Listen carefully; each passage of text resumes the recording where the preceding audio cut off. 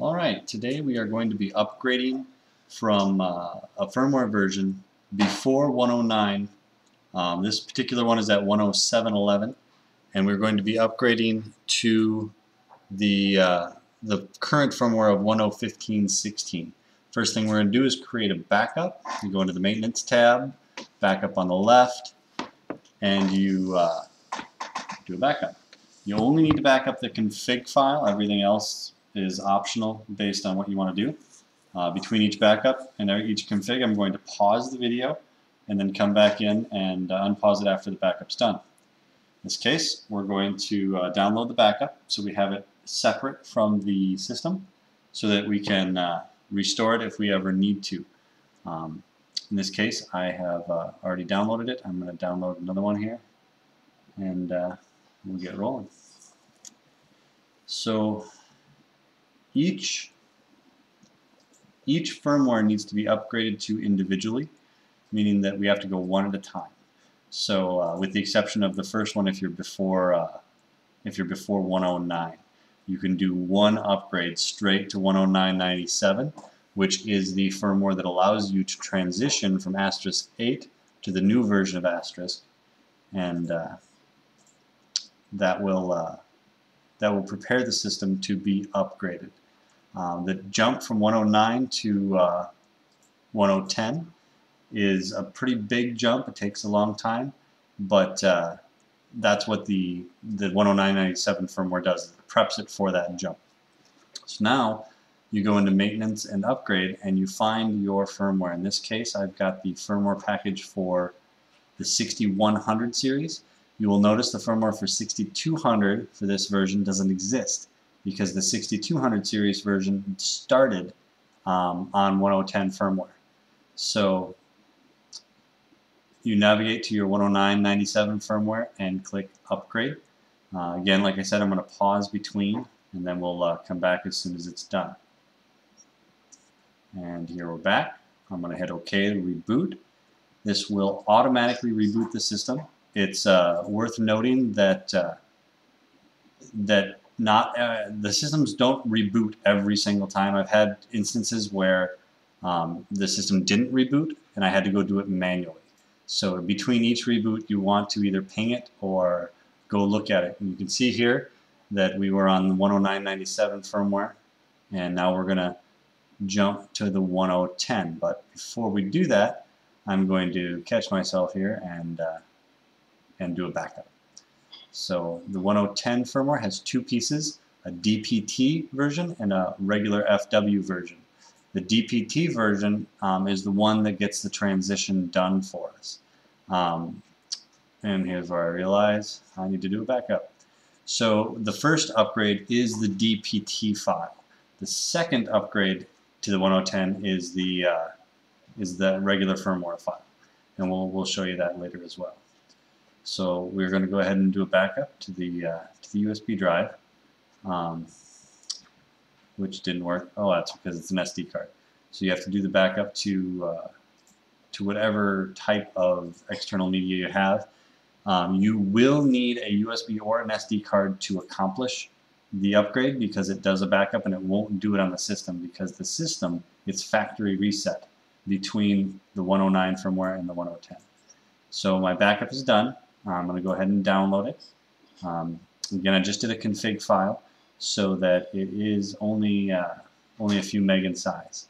Then we go back to the upgrade section and we go from the 109 firmware to the 1010 DPT bin file. And that's the one I'm showing you there. Now, once you hit upgrade, this upgrade will start and will prompt you to do the backup that it's going to do.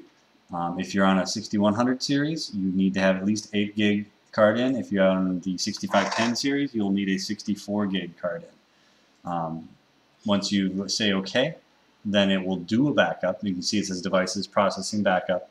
And after the backup is done, then it will do the upgrade and come back up for the reboot. And here we are at the reboot.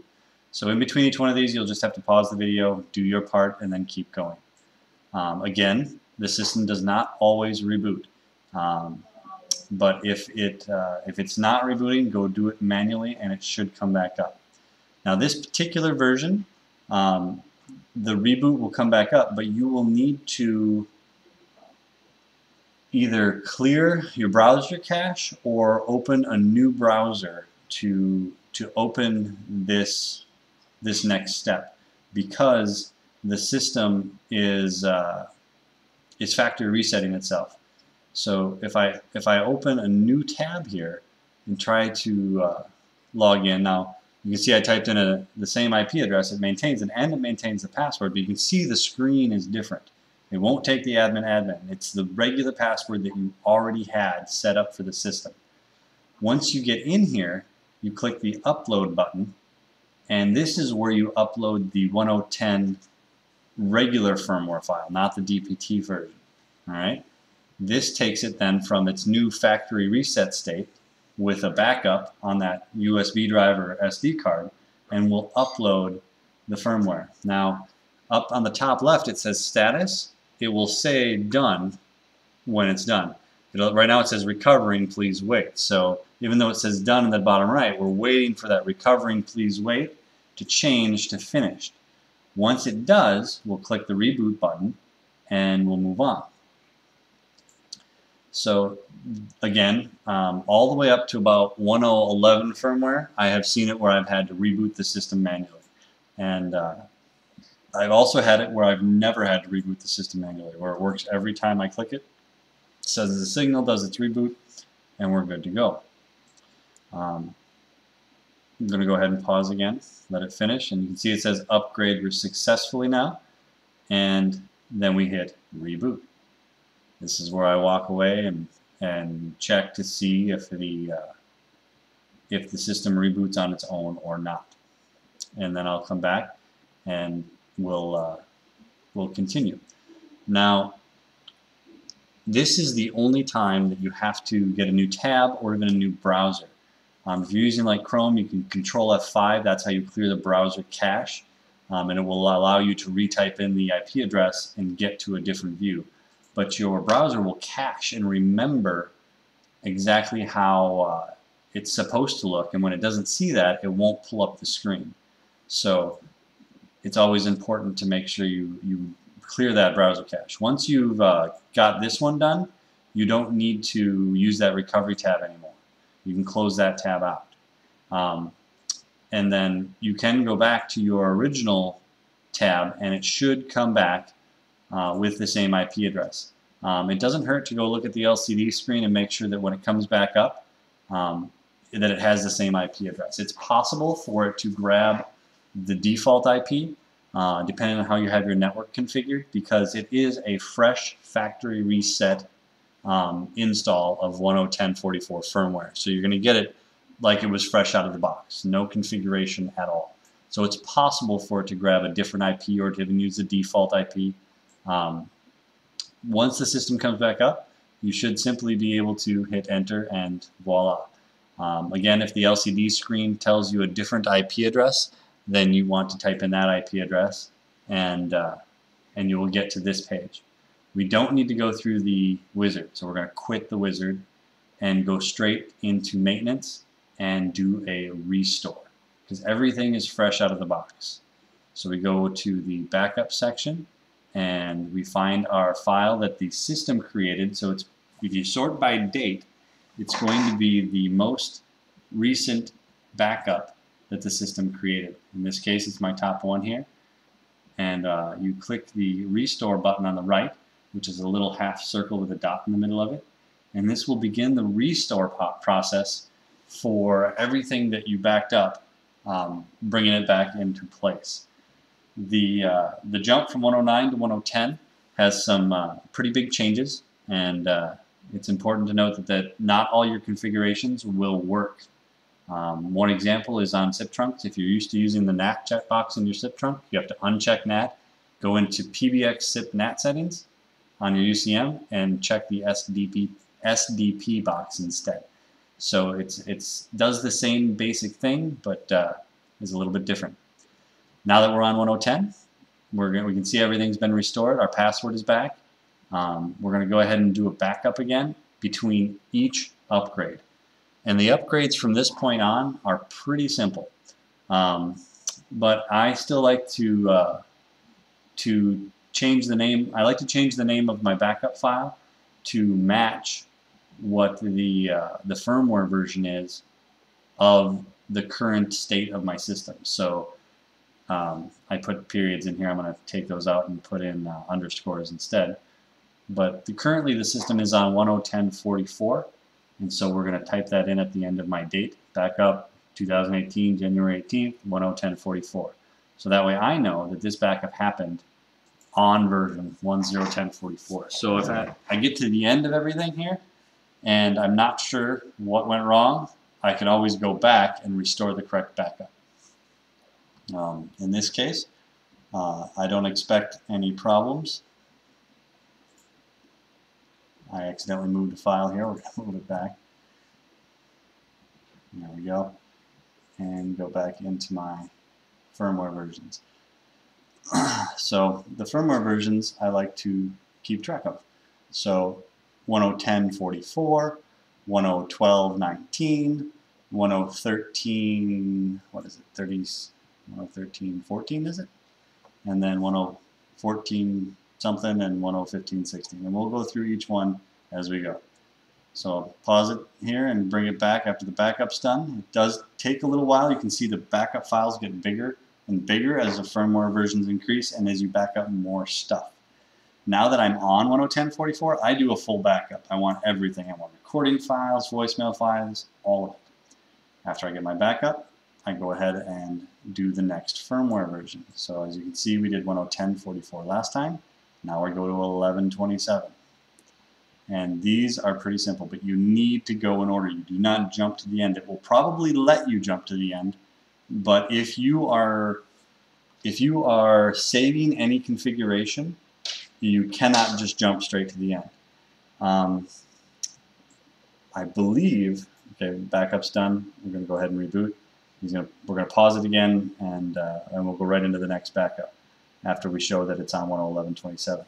But I believe you can go straight to 10.15.16 from this point if you're using a fresh install. So you can go straight to 10.15.16, do a factory reset of the system, and boom, you're good to go, fresh install. But you do the jumps because each conversion from 10.10 to 10.11 to 10.12 changes the correct settings so that they stay working as you go. If you're going to do a fresh install, then you can go straight to 10.15.16, get your backup done, and you're good. But that's only from 10.10.44 and newer. You cannot go to 10.15.16 from 109. At this point, I knew there would be some people that would not be watching this and understand English, so I went ahead and wrote this out so that those that don't understand English can at least take this and type it in somewhere else and understand that this can happen. This is what I talked about earlier, that occasionally between upgrades, this is the one that it usually happens on the most. The 10.10.44 to 10.11.27, I get that one a lot, and the recovery screen to the 10.10.44, I get that one a lot, where I have to go reboot the system manually. So if you're going to do this remotely, make sure that you have somebody on site who can reboot the system for you if you can't be there personally. Someone that knows enough that they can look at the LCD screen and tell you if the IP address has changed. I cannot stress how important it is to not start this process if you are not sure that you have somebody that can reboot the system, especially if it's part of a critical system where they need to make sure their phones are working, because you will be in a bind. So this says this was an upgrade from 10.10.44 to 10.11.27, and even though I pressed the reboot, the system did not reboot. In this case, I needed to reboot the system by hand on site. This does not always happen, but it happened often enough to document the issue. Between each upgrade, make sure the system is rebooting. If you are trying to do this remotely, you can monitor it with a ping to -T. You open a command prompt, you type the ping, the IP address, followed by -T afterwards. It looks like this.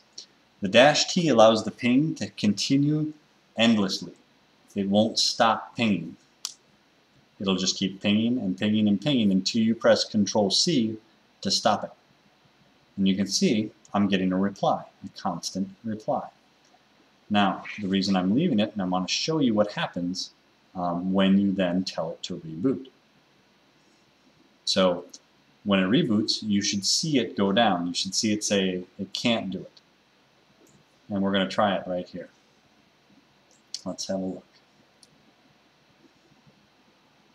If I'm done typing, I will reboot by hand to demonstrate.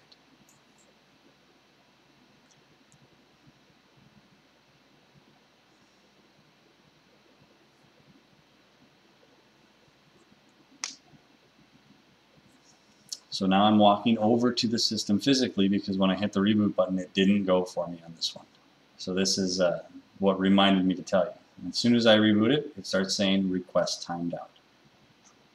And it will do the reboot, and as soon as it comes back and is able to see that there is an IP address again, you'll start getting the reply from the phone system, which is the 113 address in this case. And I will then be able to log back into it. Now, as soon as the address becomes reachable again, you can't immediately see it. You need to give it a couple minutes because the IP address will come up, but the system won't quite be ready to accept your credentials. It still needs a little time to finish booting, even though the network part of it is working. So again, once you have your connection back, you press Control-C to cancel it, or you can simply close the command prompt itself. Let's go look at it again here. Still trying to ping. Hasn't stopped. Yep. You can see the line slowly moving up. So it's constantly trying. And as soon as it goes down, it's nice because then you know it actually did reboot. And there we go. And we got our ping back. So as soon as it comes up again, we just simply close the window or press Control-C, and we should be able to now get back in. And that's what I say right here. Shortly after it starts, the system should be available. It should be up. So we can refresh the same screen or click on the address and hit enter, and we should get a login screen. Again, like I said before, sometimes it takes a little bit after the IP address becomes available for the browser to be able to populate, and this is normal.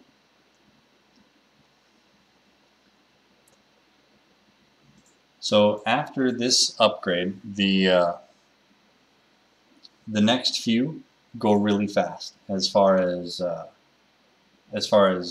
video is concerned. Each backup gets bigger and bigger, and will take maybe 5 minutes if you have a fair amount of information to both back up and download if you want to download it. And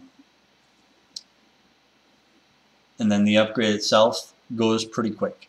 The upgrades for the 109.97 to 1010 take a little bit of time because that's a pretty big jump, and it's got to do a full factory reset, a full backup, and everything. You can expect maybe 10 to 20 minutes depending on your network connection because it's got to upload it across the network and that sort of thing.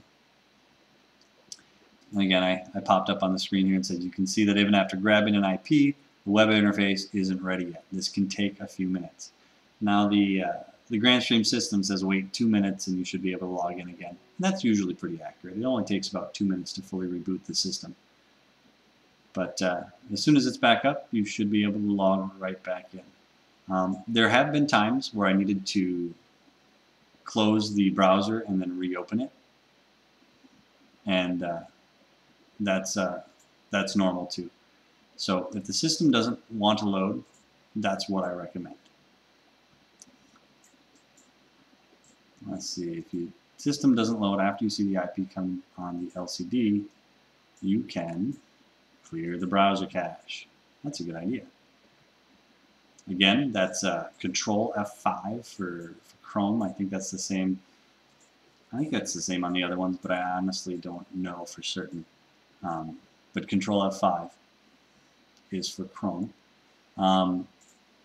The different jumps will change the visual appearance of the web interface, And just like before, when the page or the screen changes, the system doesn't always like it.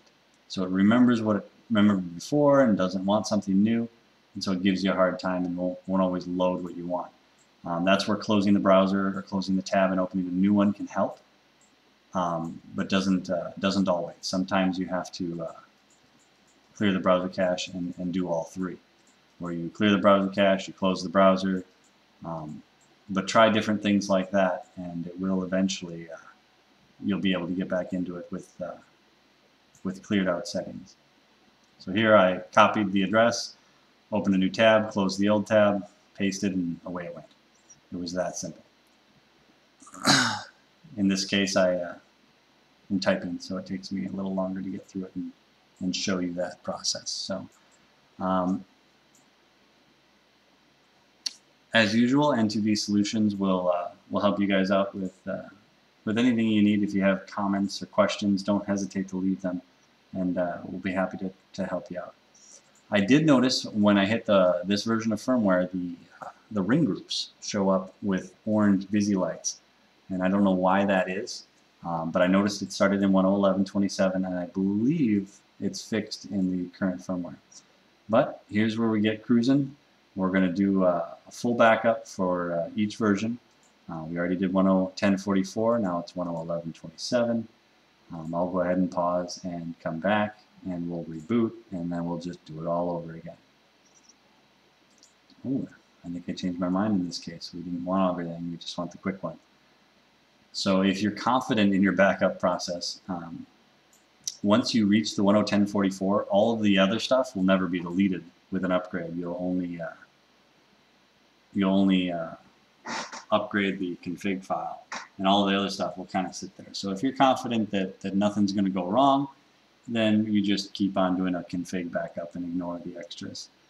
Before 10.10, I always do everything if I can to make sure I've got it. Here's 10.12.19. Upgrade. We'll go ahead and pause. And we're back. There we go. Rebooting. And we'll pause again. And we'll come back when it comes back up. And each time it's the same thing. Simply log in, same password.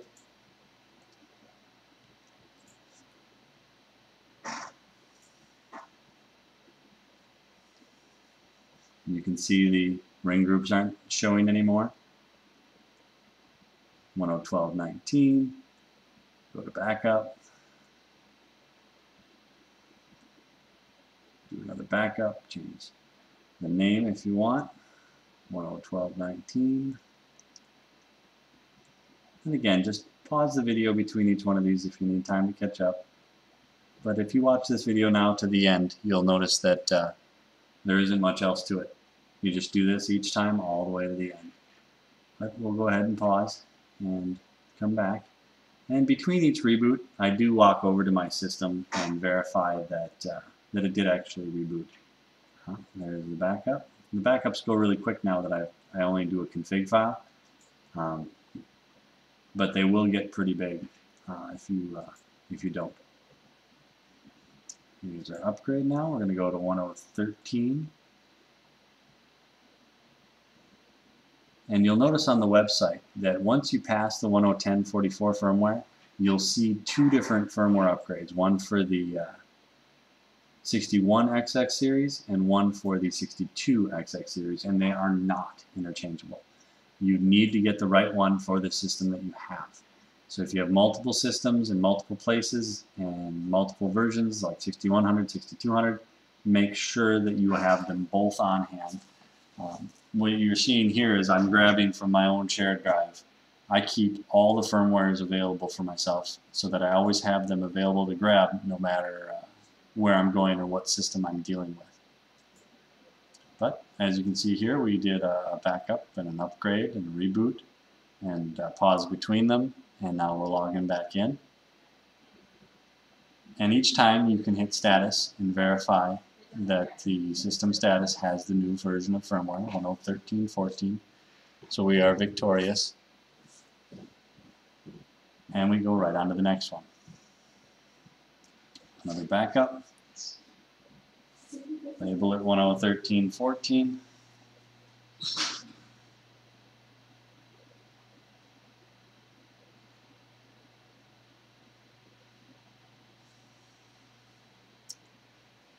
Again, just a couple seconds to do the backup, still to the same size. It gets a little bit bigger each time because there's more information that the system is taking care of. Same upgrade process, same spot. Now, let's see, is it this one or the next one that changes the web interface? Yeah, it's this one. So with the jump to 10.14, this is the jump that fixes the security hole. So if you are coming into this knowing that there is a security breach on the system and the only way to fix it is upgrade the firmware, this is the one that fixes that. As soon as you get to the 10.14 firmware, your system is no longer hackable without knowing the password, and you're safe once again. In this case, there is another version, 10.15.16, that's available after this one, and that's what we're going to go to. Oh, I even set it on the system as I did that. Changes the interface, yes. So you may have to clear the browser cache if the system doesn't want to pop up after the reboot. The interface is a little different. I think I like it. Yeah, I like it. I don't like how on the old one you would have to wait for each section to load and then you can click on the next thing. In the new one, you hover over things and go all the way to your end destination and click on it once, and then it goes straight to where you want to go, and you don't wait for like 3-4 steps for each page to load to get there. So that's my favorite part of the new interface. But it does move a few things around, like your ports config is in a different spot, a few different things like that. So we're going to go ahead and pause and we'll be right back. And there it is again. And you can see the web interface has changed. Same password, same concept. For those of you that are getting new systems, not that you would get this far and not have figured it out, but they've started putting the passwords on the bottoms of the phone systems because people are leaving their systems with the default password, and it's bad. It's not a good thing. You can see here the backup, you actually have to flip it to SD card again because it doesn't retain that through this firmware, where normally every time you do a backup it remembers you save to the SD card. In this case we have to tell it to not save locally but save to the SD card. I recommend activating the regular backup file, which is available here too, especially if you have an SD card, but do it like every month. Don't do it every day, otherwise you'll fill up that card real fast. All we have here is like an 8 gig card, so it will take a couple of years to fill it, but it will fill if you do regular backups like every week. The system cleaner has the ability to mitigate that for you if you learn how to work that. But you can see here the backup actually is now 26 megabytes rather than what was just 6 megabytes. So it does keep getting bigger in size. Oh, I was wrong. 6.56 megabytes. I think I did one earlier that was 600 meg, but they had recording files. And then the final jump, 10.15.16, just like all the rest. Now this one actually says upgrading firmware files right on the screen and pops up the reboot right on the screen as well as soon as you choose the file to upload. I did notice that the 10.15.16, it doesn't say rebooting anymore. So I don't know if that's a bug or if that's intentional, but it won't tell you after you hit reboot that it is rebooting. So you just gotta wait a few minutes and then log right back in. Once you're back in, you are up to date. You have all the latest stuff in all the right places. In this case, I logged in so quickly that it wasn't able to load really fast, so I just have to wait here, and the information will come up. On the website firmware.grandstream.com, it will show you that that there are that this is the latest version and that there are added security improvements in the 10.14.24 firmware. That's the one that fixes it, so you don't have to go past 10.14.24 if you don't want to. I think 10.15.16 works just fine. I haven't noticed any bugs or anything that are detrimental or anything, so I would go all the way to 10.15.16. This video will probably sit out here a while, so I always recommend the latest firmware. With Grandstream products, I sometimes wait a month or two before going to it, but I do recommend as soon as they go official and not beta that you upgrade them.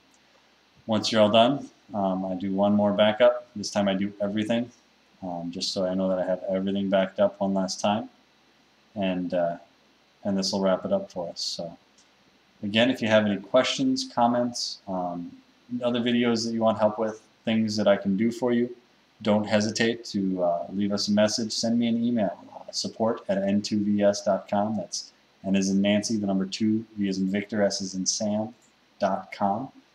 And we will get back to you, and we will help you if we can. We have paid support. We have different blocks of hours. If you buy a large amount of hours from us, you can get discounts. Dealer rates. We can help you set up your systems that you're trying to help set up for other customers, anything like that. So we're here to help you succeed.